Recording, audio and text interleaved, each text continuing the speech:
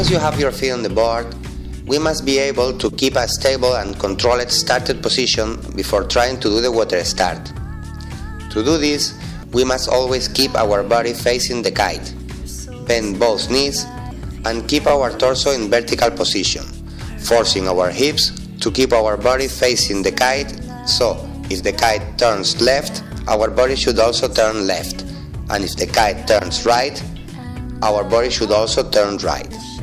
If at any time the kite turns left and we have our body facing right, giving our back to the kite, we must pull from the bar to make the kite goes up to 12 o'clock.